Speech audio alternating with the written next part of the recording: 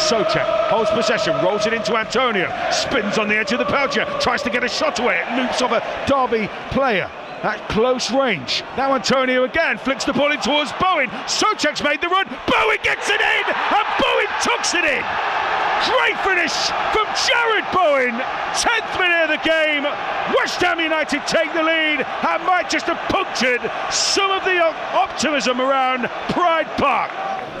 Johnson cool as you like, and then Fornals rolls it out to Bowen. Good step up that time by Forsyth though.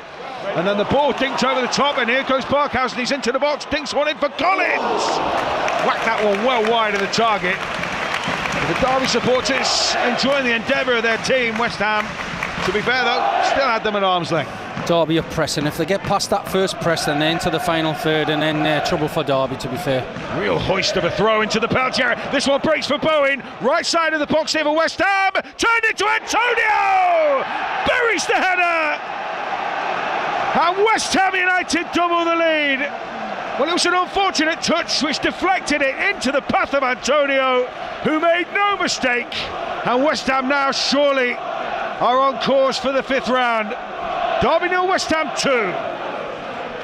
Now it's Emerson down this left-hand side, cuts inside the tackle of Forsyth, rolls it into Benrahma, lovely footwork to Bowen, great save, Wildsmith. The flag stayed down. West Ham United denied. But that was intricate football from the Hammers. Oh, that's how we play 1 and 2 touch football, and right or left of the goalkeeper instead of going down the middle, and he should have had his second goal there. Corey Smith picks out Dobbin. Dobbin tries to go on the outside, a low shot into the midriff of Alphonse Areola. First shot on target from Derby, I think, isn't it? And the whole of the game, Areola dealt with that no problem at all, took it right in his midriff.